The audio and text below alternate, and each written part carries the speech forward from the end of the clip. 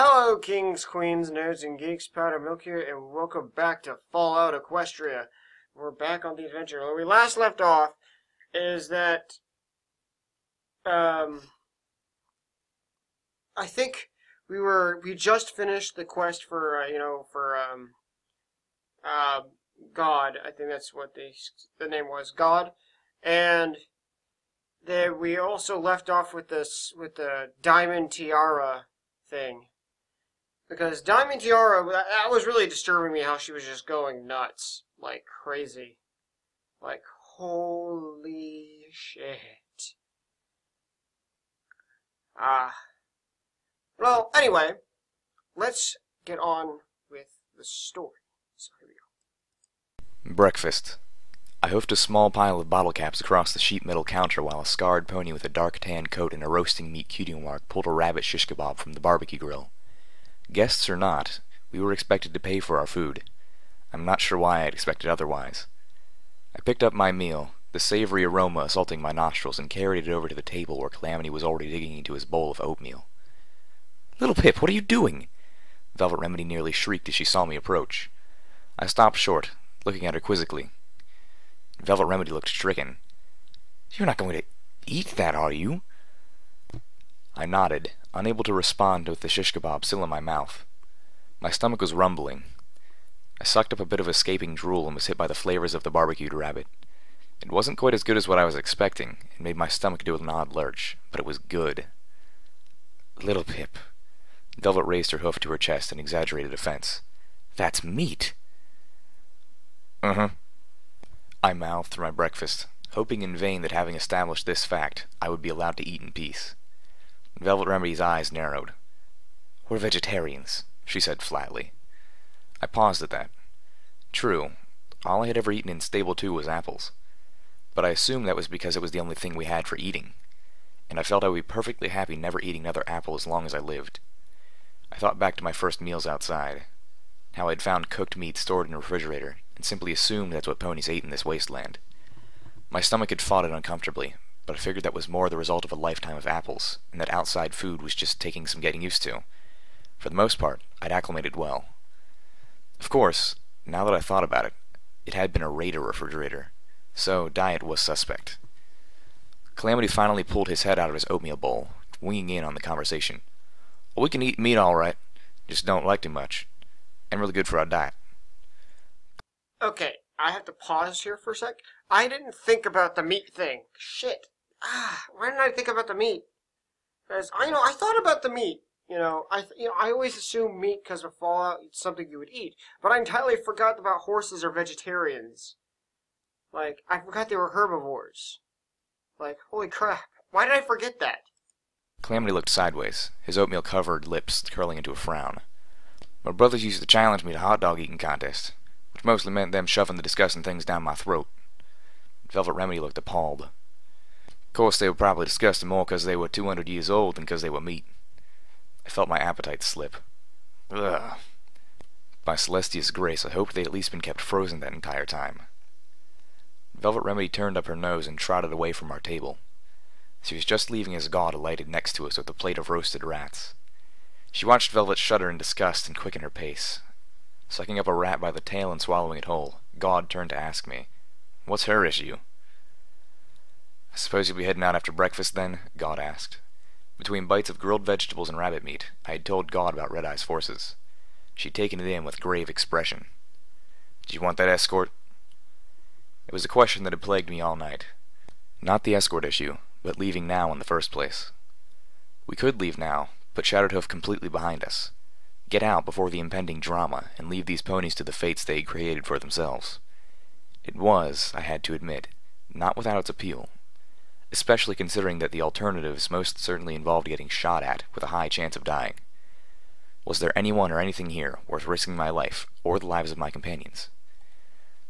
I've been considering staying," I admitted, "just for a little longer." God smirked at that.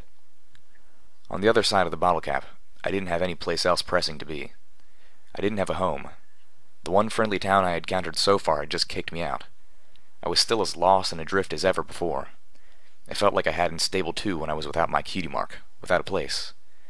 Same feeling, only the walls had changed. Even the ceiling was gray, just a little higher. I was the pony with the pip buck on her flank, a symbol that didn't mean anything special in the stable too, didn't mean anything at all in the wasteland. Watcher had told me to search for my virtue. What virtue did I have if I walked away? Okay, sanity perhaps. Was sanity a virtue? Self-preservation?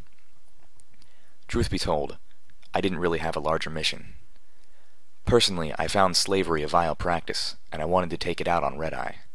And yes, I'd seen signs that Red-Eye was involved in something big, but it was only curiosity and worry that cajoled me into investigating. I could leave under the auspice that I was moving forward in the goal of stopping Red-Eye, if indeed that was going to be my goal. But the small army here just over those hills are Red-Eye's ponies, and if I really wanted to take the slavers on, why not here? Maybe we should talk, Calamity told me pointedly. God was staring at me thoughtfully, obviously weighing options. Finally, she came to a decision. If you're interested in staying, I have a contract to offer you. I raised my eyebrows. Oh? How would you feel in taking out Deadeye's for me? My ears shot up. Calamity stared in surprise. Me? Why? God grimaced. Because if you don't, I'll have to do it myself. And while I'm convinced it's within the wingspan of my contract with Mr. Topaz to do so, the political fallout wouldn't be good. Deadeye's has got a lot of supporters, and I don't relish watching for the spear in my back. I don't see how high enough to take this fella out is going to make you any less of a target. Might not, God agreed, but it's worth a try. If, she added, turning her stare towards me, you're up for it. My mind reeled. Was I up to killing Deadeye's? Hell, I'd already been waiting to do that. I'd been contemplating that and more. But to be hired to do so. I was already a vigilante, but was I ready to be an assassin? I'd been out of the stable more than a week, less than 2. If I did this now, what will I have become by the end of the month? By my next birthday? I'll think about that, I answered honestly. God frowned. Of course she would want an answer right away. There wasn't exactly much time. We had less than a day before Red-Eye's people marched into Shattertooth. It occurred to me that, considering what I knew of God and the towns, she'd have more respect for me if I asked. What would we get out of it? What's the pay? I swear, the hint of a smile touched God's beak. Deadeye's has a key. Keeps it hidden in his tail at all times. Key opens a vault under Shattertooth, down where the old mines are. Made sense. Naturally, a place like Shattertooth would be built on top of a set of gem mines. They couldn't have always relied on just the rock farms. When the gem mines ran dry, what else was there to do with them but use them as storage? Diamond Tiara's last message had even said something about sending the best gems below. What's in the vault? God smirked. Your payment, whatever that happens to be. Could be gems, could be weapons. Pre-apocalypse ponies used gemstones from shattered rock to build magical energy weapons. Considering that the armory was filled with them, it's a fair assumption that the vault might have even more. The idea of storing a mass of magical energy weapons just beneath a prison seemed more than marginally insane to me. After all, surely they didn't build the things there. But then, if I killed Deadeye's, it wasn't going to be for the reward anyway. You can't do this! Velvet Remedy stomped and snorted about the cattle car, empty but for the 3 of us.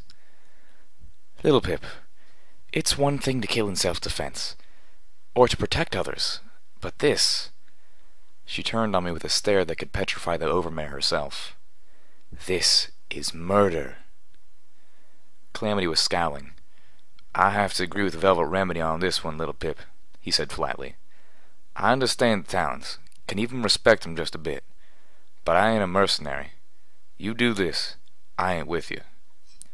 Velvet cut deeper. You know that song I was writing about staying noble and true? That was about you, Little Pip. And this is you failing that, on every level. To even consider this. She backed away from me, her voice softening with regret. I am so disappointed in you. I felt like I was bleeding out, dying. But the more they yelled at me, the more I realized I had already chosen my course. I just had to make them understand why. Silverbell. Both of them quieted, staring at me. After a long... Okay, oh boy. I don't know what this is, really honest. This scene, right here, says a lot about him. It says about a lot about society and right and wrong. Because we do not know what is right and wrong. We are told. And, yes, it is murder. But would killing him be the right thing to do? Like, what could you prevent by killing Red Eye? Or Deadeye, I don't remember how you pronounce his name anymore. But, sorry, my bad memory. But, in your guys' opinion, would you kill Red Eye in this situation? Be serious. Don't think about it as a game or a story. Think of it morally. Think of it logically. At the same time, too. Because this says a lot. And and this also says a lot about Pip's friends. What do they know about Red Eye? Calamity might know. But, he's always stuck about his moral high ground, But Velvet wasn't even there. And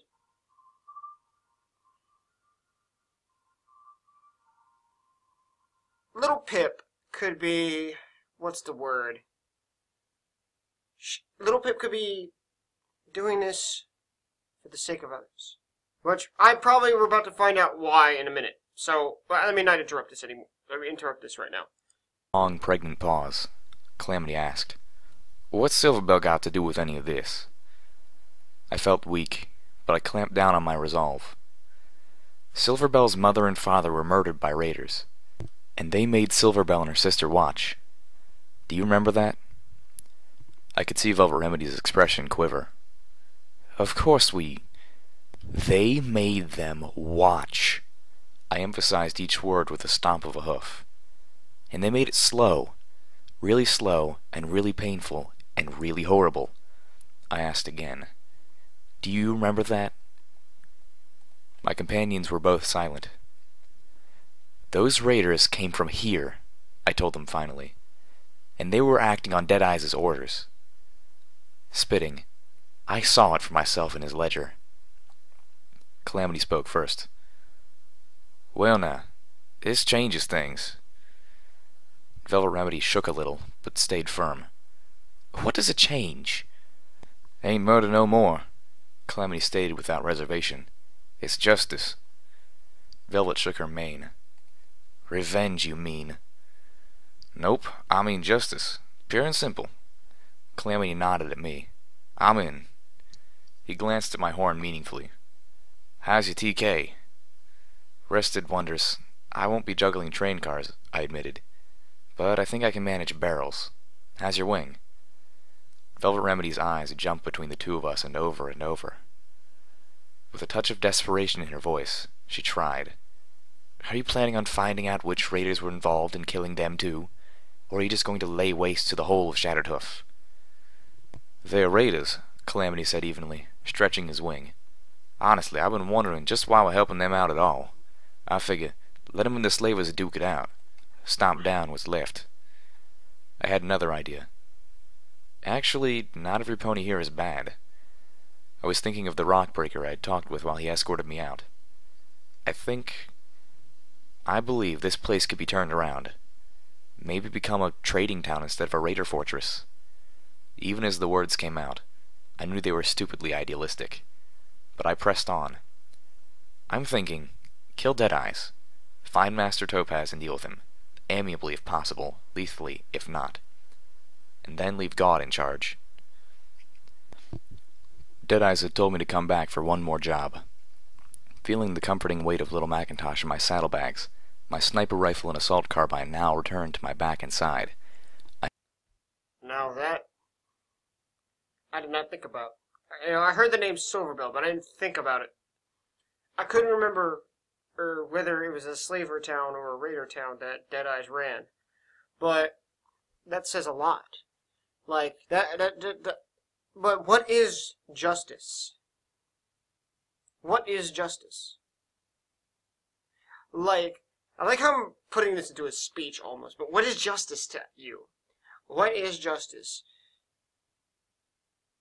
Because, technically, if you think about it, if Deadeyes killed hundreds of people, killing him wouldn't technically be an eye for an eye, would it? Because he is one man with one death.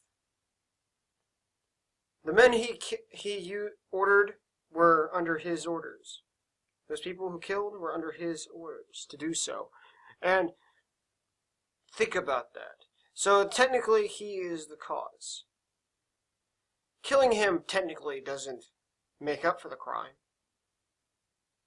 Would it? So I don't think this universe has total justice.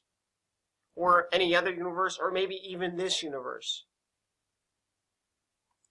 I suspected this wasn't the job he had in mind, but his invitation was the perfect opportunity.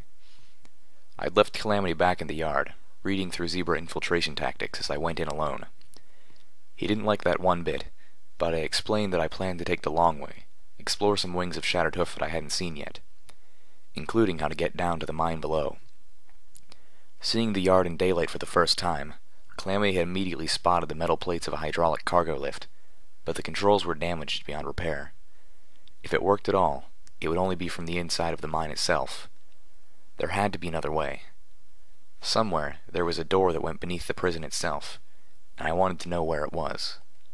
Now, I suspected, I had found it. I was behind the stage in the mess hall. To one side, the curtains, heavy and stained, concealed this darkened space from the large catwalked area where the raiders ate whatever passed for their meals. Enough dust had accumulated back here that I could tell no pony had ventured behind that curtain. Why would they? The space was full of rotting stage props and the skeletons of hundreds of ponies. Countless bones were stuffed into cabinets, spilled out of metal boxes, and formed piles that must have been 3 ponies high when they still had flesh. The guests of Shattered Hoof had spiraled into barbarism and cannibalism, and eventually every one of them had perished here. I'd found logs, I'd found graffiti. I had wondered why I wasn't tripping over their skeletons. Above, a huge mural spanned the wall. A painting of the same noble-looking soldier pony I had seen of a statue back in Ponyville, rearing up.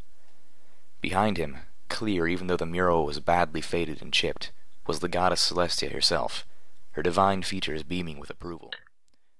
Originally, I realized, this is what every pony who was a guest of Shattered Hoof would have seen each time they ate a meal. Until the stage had been built, hiding it away. There was a barred gate set into the wall, wide enough to pull a wagon through. Beyond, a small kill zone only a few yards deep with 2 magical energy turrets set into alcoves on the side, powered down. Beyond, a thick metal door. Based on the dead light above, I could tell the door had no power.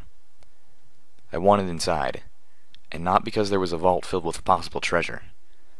Only Deadeyes had a key to the vault, and only Deadeyes had ever seen Mr. Topaz face to face. If Mr. Topaz I just remembered something. Hold up.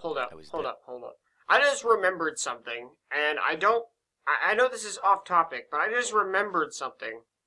But I remember they were explaining how the sun and the moon were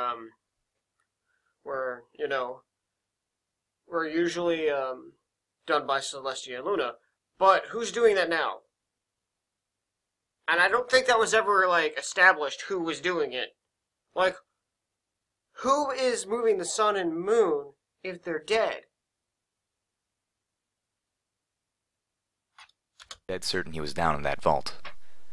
My mind was conjuring up images of everything from a dedicated computer terminal that allowed Deadeyes to speak with the very remote Mr. Topaz, to the vault being a stable, to Mr. Topaz the brainbot. The gate was locked. I had to push aside mounds of crumbling bones to get to it, holding my breath as white flakes stirred into the air. It took several minutes of effort, but the gate finally opened to my talents. The metal door, however, was another story entirely. It could only be opened by a terminal elsewhere in the building, and only then if I could restore power to it. I must have spent hours poking around Shattered Hoof, seeking to restore power to the door. It was just a simple matter of replacing a mouthful of fuses and swapping out a row of spark batteries, but those proved annoyingly difficult to find. I did find the armory through a side room of the guard barracks. It was completely devoid of weapons. No surprise, as most of the raiders seemed to be armed with magical energy weapons that I assumed were looted from the armory. There was, however, a framed news article on the back wall, and behind it, a safe. As I took the frame off the wall, the photograph caught my eye. The scene was in the midst of a light winter snowfall. The picture was of a funeral. From the looks of it, a very important one, as the shadowy figures of two winged unicorns stood in the background, badly out of focus. One was markedly shorter than the other. My mind wanted to turn them into the goddesses Celestia and Luna. But that wasn't what had captured my attention. The photographer's eyes had focused on a mare, a single orange pony who, unlike all around her, had shunned the formal black dresses worn by the others to wear only a black cowgirl hat and a black kerchief around her neck with an image of half an apple embroidered into the front. The camera had caught a splash of light glistening off a falling tear as she dropped a single beautiful flower onto the casket. The mare's cutie mark, 3 apples, was identical to the design on little Macintosh. Applejack? Equestria mourns Big Macintosh, hero of Shattered Ridge. 2 weeks ago, we didn't even know his name. But when Big Macintosh leapt in front of a zebra assassin's bullet meant for Princess Celestia, dying instantly, he also leapt into the hearts and minds of every loving and patriotic pony, becoming a paragon of courage, bravery, and self-sacrifice to all of Equestria.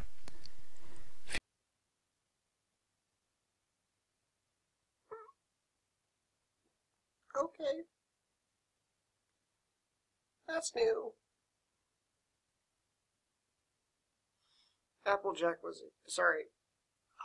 I don't know whether he was a hero or anything. I don't know what these universes led to. I don't know what Celestia and Luna were like in the next world. But what was the zebras? What was the point of the zebras going to war with the ponies? That's what's bothering me. And Big Macintosh died because of it. Funeral services were held this afternoon in the western courtyard of Ministry Walk. By decree of Princess Luna, Pegasus ponies arranged for a light snow. The safe had opened to reveal 2 stealth bucks, the last spark batteries I needed, and a variety of ammo clips which, according to the documents found with them, were magically enchanted. Bullets for little Macintosh, the needle gun, even Calamity's battle saddle, plus 2 types of weapons of a caliber I was unfamiliar with, although I suspected one type was for the multi-barreled battle saddles I'd seen the slavers use. I had just saddlebagged my new treasures and was putting the framed article back in place when the sound of raiders talking froze me. Sure they ain't gonna blow themselves all to hell back on the landmines? One voice, a stallion. A youthful-sounding mare snorted. Like I'd care all that much if they did. You have any idea what those damn slavers did to my town? I hastily finished replacing the frame and hugged a wall behind one of the empty sets of ammo shells, ears alert. Ain't y'all from Littlehorn? Heard they massacred that place. Nah, would have been kinder to. They took all the mares and bucks they could, killed the rest and left them dead and rotting where they fell. But the colts and fillies? Red-Eye doesn't have any use for kids, so they just left us behind to fend for ourselves. After a moment of awkward silence, she continued. The place went bad real fast. Hell, it was bad to start with so many of us seeing our parents sliced and splattered. But it got a whole lot worse. Got my tail out of there as quick as I could. So personally, I'd be more than happy if a good deal of this raiding party died screaming with their legs blown off. I could see the shadows of the 2 Shattered Hoof raiders move across the floor of the armory as they walked past, too deep in their conversation to notice if anything was amiss. Yep, I get that. But if Deadeye's traps work, we'll have a whole mess of those slavers as our slaves. Then you can take it down on 'em all slow and personal-like. I'm sure Deadeyes won't mind if a few of his new rock-breakers are missing some non-vital internal organs. Their voices faded as they turned a corner somewhere out of sight. I let out a breath I didn't realize I was holding. My mind raced to put together what I had just heard. Deadeyes wasn't, then, betraying Shattered Hoof to the slavers after all. He was just tricking Red Eyes' forces into thinking he was, luring them into a trap. Of course, he wanted them to get in without any difficulties. And he was deceiving God into acting against him. Which, if this plan had the hoof stamp of approval from Mr. Topaz, or worse, was actually Mr. Topaz's plan, I needed to speak to God before I went shooting any pony. I want you to kill God. I stared at Deadeyes. This was the second task he had for me. Feigning ignorance as best as I could yet again. Who? Deadeye snorted. Gaudina Grimfeathers. Griffin. Scar running up her beak and across her face. Only one eye. Can't miss her. He leaned forward with a sadistic smile. You do this, you're in. Part of my crew. Seeming pleased with himself, he sweetened the deal. Hell, I'll make you one of my personal guards. You'll get a nice room with some of the better food. I was at a loss for words. He was playing me. I knew it, but I was still totally thrown. I looked around like a drowning pony looking for a helping hoof, and once again my eyes fell on the picture of Stable 2's first overmare, Sweetie Belle. I remembered something that Velvet Remedy had told me, something the overmare had told her. Looking straight back at Deadeye's slate-gray eyes, I nodded firmly. Okay, not a problem. He blinked. Is that all? I asked, as if killing God was the easiest thing in Equestria. He raised his eyebrows. No, I think that will do. I turned as if to leave, took a few steps and stopped. Looking over my shoulder. It's not like ponies here won't suspect you. You should have an alibi. His eyebrows raised further. Tell you what, I've got a plan that will take care of your griffin problem and leave you looking clean. His eyes narrowed now. Oh, do you? Please, do tell. Never heard of a pony named Sweetie Belle? Deadeye's blinked in surprise and then laughed. He pointed at the picture on the wall. Heard of her. A very songster as you can find in the wasteland. Do you realize she actually performed here? Right down on that stage. He pointed his hoof in the direction of the mess hall. Take the stairs just outside my office, and it'll take you to the balcony where the Friendship Warden watched the performance. Wow. I had hoped Deadeyes was at least familiar with the mare he had on his wall, but I never imagined the sadistic bastard was a fan. He stopped gushing, his voice turning colder. Why? I took a deep breath. Well, by now you know I didn't travel here alone. One of the ponies traveling with me just so happens to be a direct descendant of Sweetie Belle. And as it turns out, musical talent runs in the family. I had his attention. Her name is Velvet, and she's on her way to Manhattan to record some new music for DJ Pony's radio station. Wait, that's actually a pretty good idea. And it would give me a way to talk with the Wasteland's most famous buck. What I'm thinking, I think I can talk her into putting on a performance here, using that very stage. My mind was racing, trying to put together a decent-sounding plan as quickly as I spoke. We'll do it tonight. Invite every pony in to see it. And Gaudina Grimfeathers, too. Deadeyes, I could see, was liking this idea. And with the battle coming tomorrow morning, he had to be figuring the timing for a morale-boosting celebration was perfect. I'll be hiding up on the balcony. I'll take 2 shots, one through the head of the griffin, the other into your table, close enough to look like you were also a target. I levitated out one of the stealth bucks. I'll be gone before any pony can catch me or even see who it was. You can blame it on a slaver assassin. Who wouldn't buy that? Especially if every pony knew the slavers were due to attack en masse the next morning. Deadeyes contemplated the plan while I stood there, feeling increasingly nervous. He had to realize this plan put him in the same crosshairs as God, and he already thought of me as her spy. Would he believe I would betray her so quickly that my loyalty was up for grabs? I like it. Deadeyes broke into a grin. He clapped his hooves together. I have to be honest, it's a really well thought out plan for just something made up on the spot. Wow. That's pretty fucking cool. I could never think of a plan like that, to be honest. I am, like, half-witted at this point. Oh, boy. We're almost halfway through the chapter. Oh my god. Oh, fuck. My bad. Kind of tired. Also, I also got let off work early, so that's why I have time to do this right now. Just one stipulation. Uh-oh. This velvet of yours. I want to hear at least 2 songs before you go interrupting the show, including something by Sweetie Belle. Any particular one? He smiled. Hell, I love them all. He leaned back. Surprise me. As I walked out of Deadeyes' office, I took another look around. I remembered how Deadeyes and his guards had gone off a different way before I stole the ledger. Now, I was surprised to find the passage led to stairs that wrapped around the balcony above. I looked it over. Shadowed. Occluded. It was a perfect sniping position. On my way back down the steps, I noticed a sickly apple-colored glow which I hadn't seen before. One of the terminals in one of the desks in the room outside of Deadeye's office was powered up. I was sure it hadn't been before. Replacing those fuses and spark batteries must have powered it up. Pulling out my access tool, I hacked into the terminal. There were no menus, no entries. Instead, just a single function. I had found the terminal that opened the door to the mines and vault below. "I'll put a bullet through Deadeye's head," I told God, "and another into your table. Then, using a stealth buck to slip out before any pony can identify me. You can blame it on the slavers who are attacking tomorrow." God was pondering the idea skeptically. Sure, some ponies might still have suspicions, but not the kind that they could act on. Particularly if you take over the lead and grant them victory against the slavers. God shook her head. "I've got to hand it to you. You're one hell of a devious plotter." I felt a rush of pride and then immediately questioned if enjoying such praise spoke good or ill of me. A few minutes later, I joined Calamity and Velvet Remedy in the cattle car.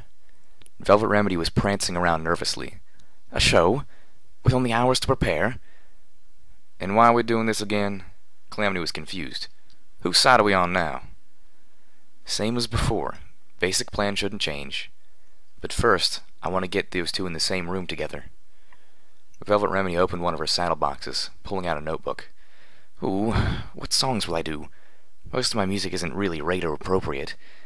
Somehow I don't think songs about peace and love or nobility or freedom are really their fare." Calamity whinnied. "Well, most of the lot are escaped slaves." Velvet Remedy was checking down her list of songs. "Well, that one's out. That one might work. Oh, that could be fun, but it was originally meant as a duet. I read in an old magazine that Pinkie Pie and Vinyl Scratch once performed it at Hoofbeats. I could tweak it for one pony, but it really requires musical accompaniment. Maybe a Velvet Remedy original. How about—" I blinked, remembering. "Well, Deadeyes is expecting 2 songs before the attack. He says one of them has to be a song by Sweetie Belle." Velvet huffed. "And you were going to tell me this when?" Just now?" She nickered. "Great. 2 songs. One by my great etc. grandmother. Well, at least I know most of those by heart. But the other—" I couldn't help but roll my eyes. As much as I adored Velvet Remedy's music and fell in love with her every song, tonight we were just looking for distraction. It didn't have to be perfect. "You think y'all be able to keep every set of eyes on you?" Calamity asked. Velvet Remedy looked playfully insulted. "Why, of course, dear. There won't be any eye for any pony else in that room." I believed it. I believed Velvet Remedy could keep every eye on her, even if Ditzy-Doo was an audience. Suddenly, Velvet Remedy gasped. "Every eye? I'll need a bath. Oh no, what am I going to wear?" "I can help with that." Velvet cocked her head. "No, thank you. I can bathe myself quite well enough, dear." I stammered, flushing hotly. That wasn't what I meant, but now that she said it, I couldn't drive the image out of my mind. My heart fluttered in my chest. Calamity neighed and turned Fucking away. perv. "I'll give you 2 some private time for—" He waved a hoof between us. "Whatever this is." He made a quick exit, muttering something about helping God's ponies get their magical plasma cannon up and running before Red Eyes' forces could get here. I wasn't paying any attention. That is the best line I've ever heard right now. I could feel my... As a proud pervert. If you haven't told by my shirt, tell by my shirt right now. I am a proud pervert. And that is my favorite things about stories, when things get pervy. Oh god, I hope there's a lot more of these sexual innuendos throughout this whole story. Please tell me there is. Face burning. I stomped. "I meant I have the perfect thing for you to wear." Focusing my magic, I opened my saddlebag and slid out the most beautiful dress in the wasteland. My find from Carousel Boutique. "How can I fix this? How many times must I try? Please this time let me get it right. Get it right." Velvet Remedy was gorgeous. The dress was perfect on her, making her more stunning than I had ever seen her before. Her horn was aglow, and the stage was awash with warm, colored light that shifted with her voice and the mood of the song. "I rear up on my hooves, throw a buck in the air. Let firm resolve overwhelm my despair. She'd chosen as her first number that same incredibly heartbreaking song from the radio, something every pony would be familiar with, and she was more than doing it justice. She was magnificent. I crouched on the balcony, covered in the ever-disgusting mattress cover. Is Velvet Sounds was better? ready. My sniper rifle was loaded and tucked in my side. Or is Sweetie Belle I actually better? hated I would like to myself for know. planning to ruin her performance. Deadeyes hadn't been stupid. When I entered the balcony, I found a note had been left for me. One shot to the target, one to the table.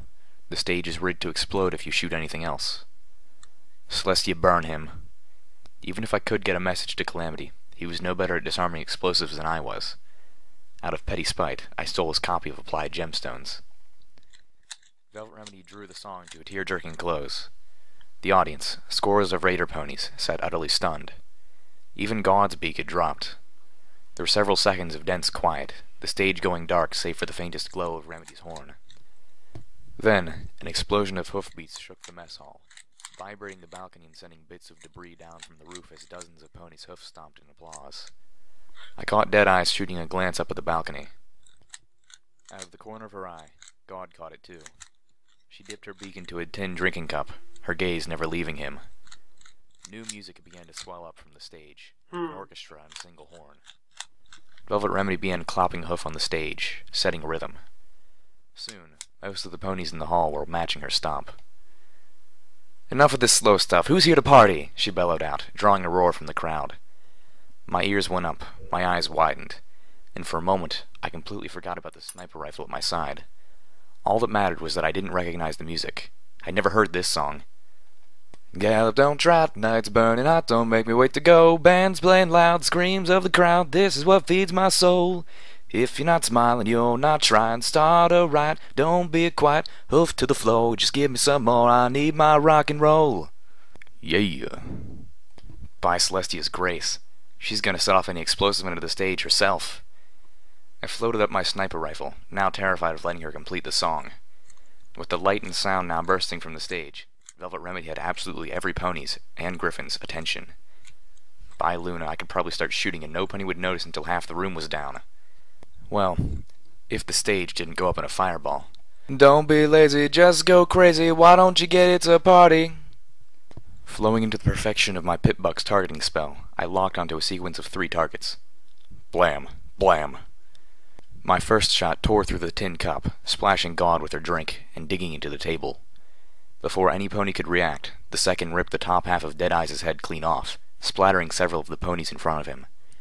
My third target was Velvet Remedy, who glowed with a light not of her own making as I telekinetically shoved her back through the heavy curtains and off the stage.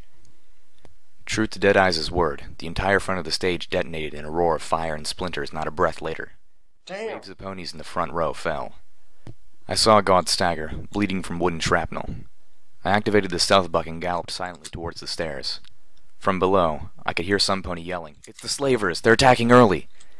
Completely fair assumption, I thought as I hit the stairs. I was halfway down when an explosion from somewhere outside let me know that the panicking pony hadn't been completely wrong. As I raced for the terminal, my mind boggled at the coincidence. But no, I realized as I got to the desk and activated the terminal's single function, it wasn't coincidence at all. Red Eyes' slavers weren't going to trust Deadeyes, just as Deadeyes planned to betray them. They must have always intended to attack early. And right now, every single pony was in here. In accordance with the plan, even God was in attendance, as were her loyalists. We'd pulled all the ponies into one place and left the outskirts and guard posts undefended. Wow. Of course they would attack now. The stealth buck was just wearing off as I dashed into the room behind the curtains. I found Velvet Remedy pulling herself out of a pile. My God. I'm gonna put down the cube for a second. If you guys have noticed, I've been solving the Rubik's Cube several times. That was like an extreme mess of bullshit. Oh, don't take it what I meant the wrong way. I mean, that was a lot of shit that just happened right now. Boom, tin cup, boom, headshot, boom, stage, and everything just went off at once. Everything is going nuts right now, and let's continue. Pile of skeletons. Her perfect dress had bones hanging from it. Panting, I apologized, explaining about the note. She waved it off. "Oh, that's quite all right. I'd much rather be buried in a pile of skeletons than actually join them," with a smile that melted my heart. "Thank you, little Pip." Then, as an afterthought, "Couldn't let me finish the song, though." Sheepishly, "I was afraid you'd set off the explosives yourself." I looked back towards the curtains. From the flickering light around their edges, the front side of the curtains was on fire. They were thick enough that the flames hadn't chewed their way through yet. I looked up. Black smoke was beginning to coat the ceiling. On the other side of the curtains, I heard gunfire and magical energy blasts being exchanged. I looked around for Calamity. The rust-colored Pegasus galloped in a moment later, his black cowpony hat nearly falling off. A key dangled from a chain between his teeth. Velvet Remedy rolled her eyes with a laugh. "You actually stopped to get the key." Calamity turned his head, hooking the chain to one of the guns on his battle saddle. "Hells yeah," he grinned to Velvet. "Depending on who wins here, I'm already making plans to swoop back in and loot the bodies." Velvet Remedy turned up her nose. Even I rolled my eyes. Then I turned and trotted for the gate. "Come on." Calamity bit the tip of my tail, stopping me. "Whoa there, Dumpling." He nodded his head towards the gate. I turned to look. On the other side of the gate, between us and the now open metal door, were 4 turrets pointing right at me. I groaned. Turning back on the power had turned on the turrets, too. How could I have been so stupid as to not realize that would happen? I could have disabled them before, when it was safe. "We take off all at once?" Calamity asked. "No. Hold on. Let me think." "Why are we still going down there anyway?" Velvet asked, clearly assuming the rest of the plan was a bust. I was tempted to agree. Now more than anything. I'm kind of hoping there's a back way out. I lifted my pip buck and looked at it. "Okay, we're in luck. I've got one more stealth buck. I can use it to get up to the turrets and reprogram them, just like the ones back at the Pegasus convoy. That way they'll let us through and keep any pony who gets the idea to follow us out." We had a plan. I pulled the dead stealth buck out of my pip buck and slotted in my last one. Then I got to work. We found ourselves creeping through caves converted to storage, piled with crates emblazoned with the name of Shattered Hoof Re-Educational Stockyard. A few were marked with a circle proclaiming them Celestial Tier property and branded with either the initials MAS or MWT. "Well," I whispered conversationally to my companions, "I know MAS is the Ministry of Magic, but I haven't heard of the other one." Calamity stopped, an expression of confusion clouding his face. "How does—" "Ministry of Arcane Sciences," Velvet Remedy explained casually before he heard something. A voice, low and deep, rumbled through the caves, bringing us all to a halt. "So, you're the little ponies who have come to my town and made such a mess of things. You've killed my lieutenant, and now you've come for me." "Mr. Topaz?" Calamity asked, echoing my own thoughts. Either he was using an impressively well-hidden speaker system, or he was using magic to augment his voice. I suspected the latter, and that probably meant a unicorn. Or, a worse idea struck me. One of those pseudo-goddess things like the creature from Old Appaloosa. Oh yeah, I remember. There was the things that were supposed to be super mutants. Super Quickly mutants. passed out the magical ammo, giving a prayer to Celestia and another to Luna.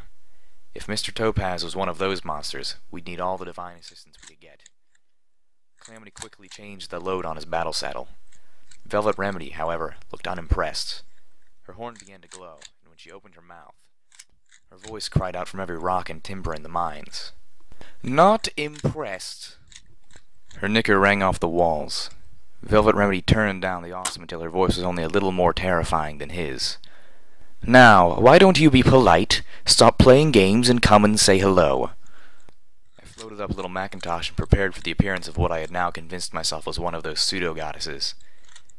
As the orange-scaled dragon loomed around the corner, licking his teeth, I realized I was so very wrong. "Well," Calamity shouted as his wings propelled him down the caverns faster than Velvet Remedy or I could gallop, "at least he's not a full-grown dragon." I poured on the speed, somehow managing to keep up with Velvet Remedy. Wait, dragon? Calamity was right. For what good it did us, Mr. Topaz was slightly smaller than a train car, not counting his sharply spiked tail. He could swallow me in one bite, but for Calamity he might require two. Mr. Topaz is I don't see dragon. how that benefited him much. Using my magic, I ripped another support beam out of the wall as we raced past. I could hear rocks Okay, crashing I've down heard it as all the now. ceiling caved in. It wasn't stopping him, but at least I was slowing him down enough to stay ahead of those teeth. We could have tried diplomacy, Velvet cried out as she ran for her life. If Diplomacy Calamity my hadn't shot ass. first.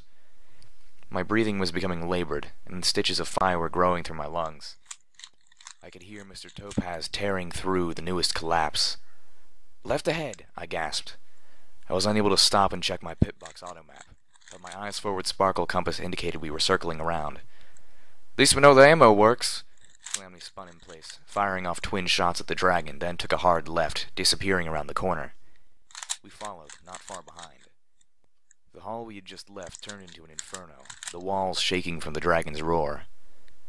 The ammo was working. The shots punctured right through the dragon's armored hide, but he was so big that they mostly seemed to just make him mad. Without slowing, Velvet laughed as we ran past a large metal door.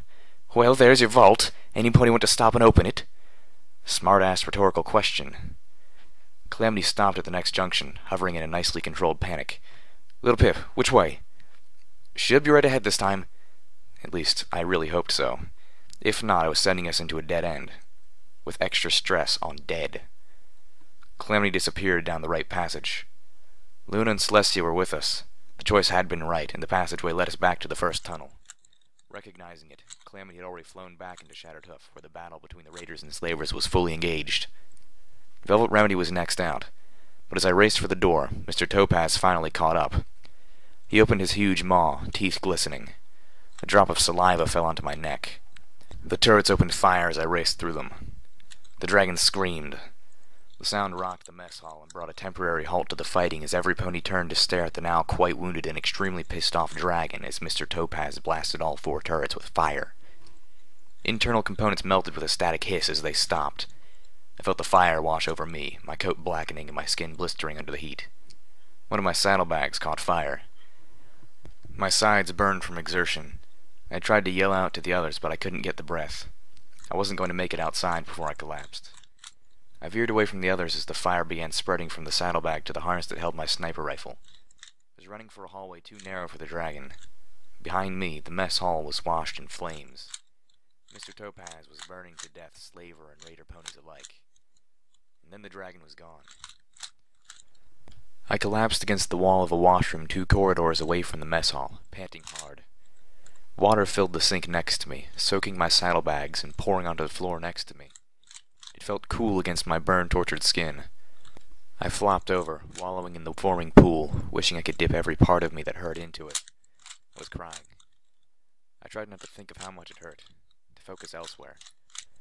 It wasn't easy. The dragon, I assumed, had headed back into the mines. He could fly around the mess hall all he wanted, but the rest of the halls were too narrow for him. He was probably born down there, or... Velvet Remedy collapsed next to me, breathing heavily. It was nothing short of miraculous that neither of us were more gravely injured, much less dead. I tried to get up, but now that I'd stopped, my legs were refusing to work again. Where's... the... dragon? I panted, searching for confirmation of my theory. Velvet Remedy just shook her head. She didn't know. Where's... Calamity? I, don't know. Lost track. Damn it. Calamity wasn't foolish enough to go back down there after him. Or the vault. Was he? No, of course not. He just got separated, that's all. But if the slavers and raiders were still going at each other in the yard, it wasn't safe to stand around at the rendezvous point. Would he fly back to Junction R7 and wait for us there? Or engage the ponies fighting in... Oh, blessed Luna! Little Pip, Velvet Remedy, as exhausted as she was, held her ears alert. I'd realized that the giant hole torn in the razor wire over the yard must have been the work of the dragon. And that led me to... the cargo elevator. The dragon's going to come up through the rock yard. I hissed in pain as I tried to move. Velvet Remedy looked at me with alarm. Little Pip, here, let me. She weakly opened one of the yellow medical boxes she used as saddlebags and pulled out the very last of our healing bandages, as well as a syringe. This will dull the pain, she panted slowly. Trust me, you'll need it. She was very right. The painkiller helped. I screamed anyways. When Velvet Remedy had finished, I felt lightheaded and my vision was blurred with tears. I moaned weakly, my knees trembling as I finally got to my hooves. Little Pip, you're in no condition. But there was no conviction in Velvet Remedy's voice. just sorrow. She knew as well as I that we couldn't stay here, and she knew that I had to try and help Calamity. Do we have any buck in our supplies? I bit my lower lip, hating to ask her for such a thing. Velvet Remedy spared me her usual gasp of disapproval, simply bringing out the bottle and passing me a few of the yellowish-orange pills inside. "Thanks," I whispered, floating them into my mouth. I stuck my head under the waterfall spilling out of the faucet and swallowed them without chewing. It took a few moments, long enough that I feared it wasn't going to have the effect I needed.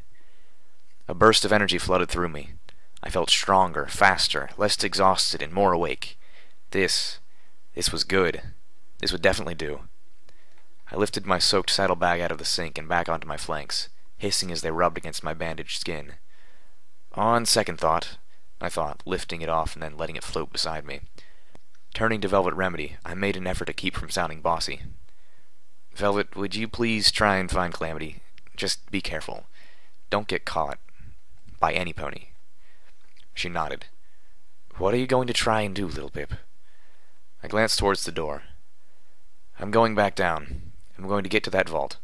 If we're lucky, there'll be something inside that will give us a chance against that dragon." "But—" Velvet Remedy frowned. "Little Pip, you don't have the key." With a smile. "When have I ever needed a key to get past a lock?"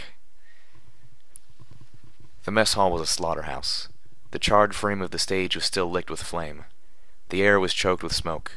The smell of roasted ponies, some of them still on fire, tried to strangle me.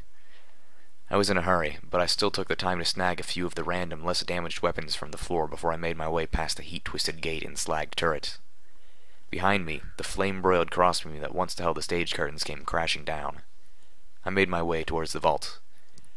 Turning a corner, I found myself face to face with a pony in leather armor wielding a magical energy lance. I couldn't tell which side she had been on, but it didn't matter. She immediately dropped into a combative stance. "Wait!" She thrust the glowing tip of the lance at me. I tried to dodge, my side slamming into the cave wall. A line of stinging agony swept across the side of my neck, my flesh bubbling and melting. "Ow!" The pony backed up, swinging the tip of the magic lance towards my head. I dropped to my belly, the lance passing over me, and flung my saddlebags into her face. The pony stumbled back. As she recovered, I kicked into Sats and aimed one of the random weapons at her. My heart sank as I realized it was a magical energy rifle and I had no idea how to fire it. The pony thrust the lance towards my eyes and swung the rifle in its path, deflecting it. The rifle hissed and warped where the lance's tip connected. I dropped everything. I was floating and charged the pony, head down. She swung the lance again, but I was inside of its reach. The shaft slapped against my side with enough force to bruise through my armored utility barding, but not enough to knock me off course. My horn punched through her armor and buried itself deep into her chest. I felt the lance bounce off my head as it dropped from her mouth. She tried to pull back, but I pushed forward until I felt her weaken, her body becoming dead weight. I stepped back, my horn coated in blood. The pony fell at my feet, still breathing slowly. I felt the blood trickle down my head. A drop fell into my left eye, tinting my sight with scarlet. Weakly, she whimpered, "I don't want to die." I cringed. I tried to blink the blood out of my eye, but instead more drops fell in, blurring my vision. "It's too late. I'm sorry." I was, honestly. "I can't save you." I contemplated breaking her neck. She was already dead. Why make her suffer? I raised my hoof and stepped over her. I couldn't do that. No matter what I was allowing the wasteland to make me, I hadn't changed that much yet. I walked down the shaft a few more feet, then... Okay, I have to stop for a moment. I like how much sanity that Little Pip has right now. Like... Oh man, I have to ignore this call real quick. Actually, hold the phone, I have to pause. Okay, what was I talking about? Sorry about that, my friend was calling me about something. And, what would you, like, this just shows how much sanity she has, and what would she do if she had chose the other path of, excuse me.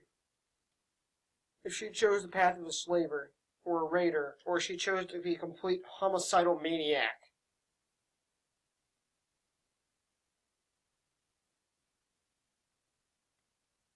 Just imagine what could happen.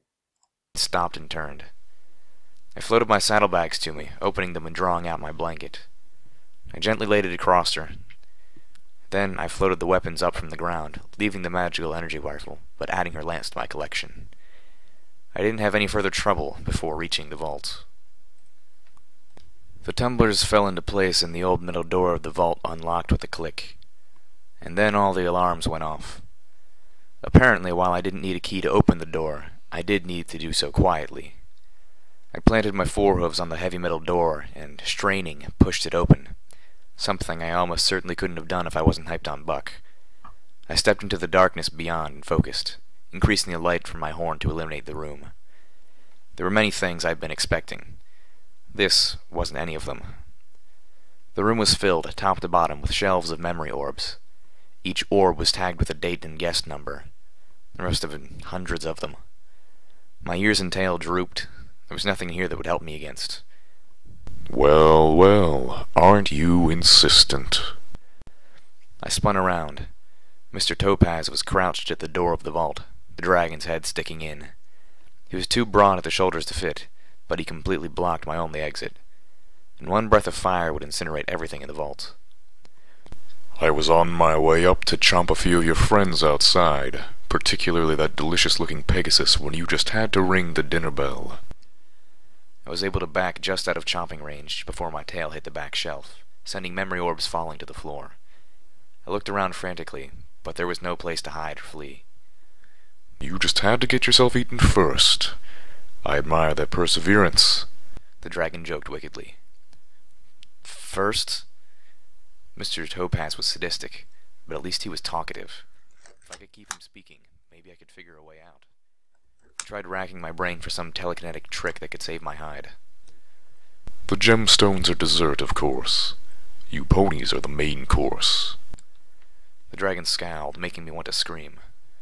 Of course, you went and mucked everything up. I spend all this time and effort ensuring a harvest perfect for a final pre-sleep meal. And now most of them are dead. His glare was filled with hatred.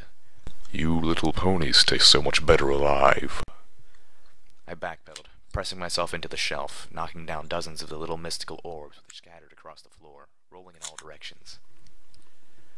The dragon's gaze was drawn momentarily to one of the rolling balls. What exactly were you expecting to find in here anyways? Mountains of gems? Because you thought I'd enjoy needing to call down that imbecile Deadeyes every time I get a bit peckish? Did you even look in the crates? No. He laughed, the breath of his merriment heating the room until I felt I would faint. I lost all focus, my saddlebags and collected weapons clattering to the ground. He glanced at them with amusement. Or was it weapons? Did you hope to find a magical shotgun of dragon slaying, perhaps? Because there would ever be a dragon suicidal enough to keep something like that around the house. No, I said again, although this time he'd been fairly on the nose. The dragon reached into the room and flicked one of the orbs at me with a claw. Go ahead. Try one. You died for this after all. I was going to die. Hesitantly, I reached a hoof towards one of the orbs, but then drew back. I was sweating profusely. The heat in the room was draining my strength, and soon I wouldn't be able to stand. And still, the only strategy I had was to keep him talking. What are they? Confessions. The dragon smiled cruelly. Seems the old mayor of your Ministry of Morale didn't exactly trust normal methods of interrogation. Some incident in her youth or something. So instead, they trained up unicorns like yourself to sift through other ponies' memories, find the condemning thoughts or experiences, and rip them out for public record. Didn't want any innocent ponies getting sent to Shattered Hoof, after all. What? But that's... Of course, not every pony came out of the process in the same condition they went in, mentally speaking. But what is it you ponies say? Can't bake a pie without dicing some apples? He laughed again. This time I did lose consciousness. Only for a moment, I think. But I found myself laying on the floor with no memory of falling. That's awful. The dragon stopped laughing. You see, little pony, look at what you ponies are doing to each other up there.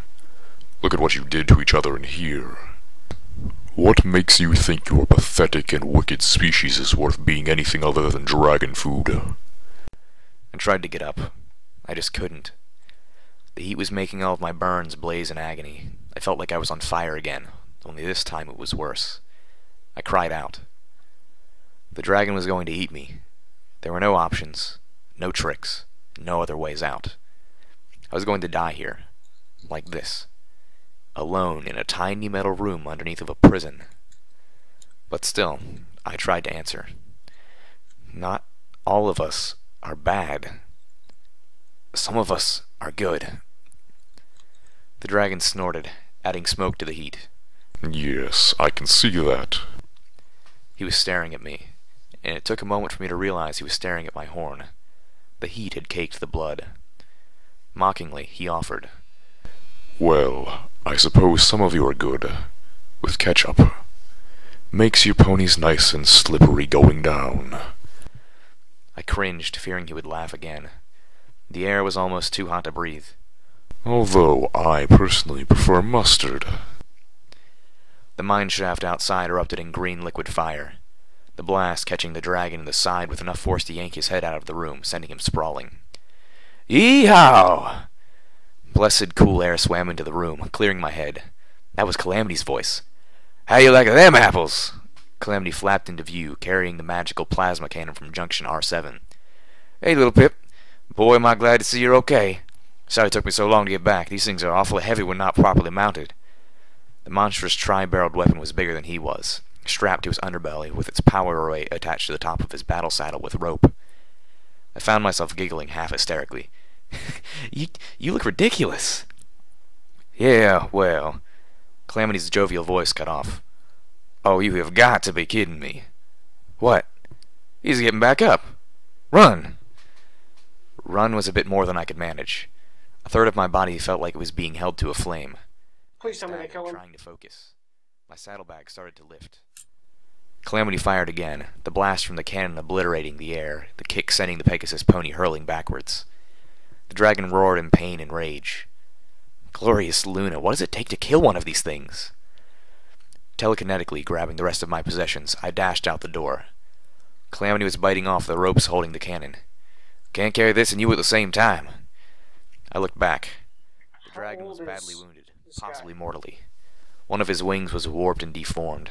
The scales on his side had melted back against his ribs. One of his legs was a deformed stump. And still he was getting back up, his eyes filled with rage. He opened his mouth to bellow fire.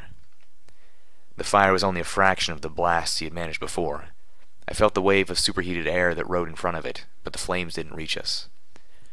Moments later, Calamity was pulling me through the air, up out the hole left by the lowered hydraulic cargo lift and into the cloudy sky. We shot past God, engaged in a brutal aerial combat with the two griffins from the slaver camp. Out of the corner of my non-blooded eye, I saw her draw that magical energy shotgun and empty it point blank into the breast of one of her opponents. Beneath us, the chaos of warring ponies filled the rockyard, explosions and bursts of magical energy forming a violent dance of carnage around the dark, hollow square of the lift. The dragon, impossibly, followed. Even with its ruined wing, the dragon was faster than we were, tearing through the hole in the razor mesh in pursuit of us. Calamity would have been more maneuverable had his wing been fully healed and he wasn't carrying the extra weight. As it was, we were a two-pony flying brick. As the dragon drew closer, Mr. Topaz opened his maw wide. Glancing back, I saw rows of viciously sharp teeth surrounding a dark, insatiable gullet. I had an idea. Keep flying straight. Calamity grunted, straining his wings for more speed. I hope you know what you're doing. I opened my saddlebags and pulled out the rest of my grenades. All of them. I noted with terror-tinged amusement that they really did look like metal apples. How do you like? I whispered as I let go of everything but the stems, sending the grenades right into the dragon's ravenous mouth. Even as they disappeared, it occurred to me that I might have made a horrible mistake. Dragons can breathe fire and eat gems. What made me think a few grenades could cause anything more than indigestion? A moment later, I learned my reservations were right, as the grenades did absolutely no harm to the healthy parts of the dragon, but blew out his damaged side, warped and deteriorated by potent assaults of magical plasma in a sick blast of gore. Mr. Topaz, a gaping hole in his side larger than 3 full ponies, was almost certainly dead before he hit the ground messily and skidded 30 yards, leaving a swath of blood and internal fluids. Calamity turned and banked, taking us back to the junction. There were still battles raging in parts of Shattered Hoof, but we had both had enough excitement for the night. "Ah, horse apples," Calamity said wearily. "I almost forgot about Velvet Remedy." Before I could panic, he informed me. "She's hid herself in the visitor center. I told her I'd be right back for her." Gently, he set me down, and then flapped back into the night, looking utterly exhausted. I sat there, waiting for him to return, and at some point, I fell asleep. Whoa. I gotta be honest, that was a pretty amazing chapter. Like, it may have been over an hour long, but that chapter was freaking intense. Like, I was on edge the whole time. Like, I didn't know what was gonna happen. Did they just kill a fucking dragon? They killed a fucking dragon! With grenades! And a laser cannon! Ah! Like, this is pretty fucking badass for ponies. For ponies, this is pretty badass. And I've seen some pretty badassery in My Little Pony. Like, the episode between Twilight Sparkle versus T-Rex, that was badass. That was like, but this is awesome. Like, kudos to you, K-Cat, because this story is fucking flippin' awesome. I gotta stop making faces.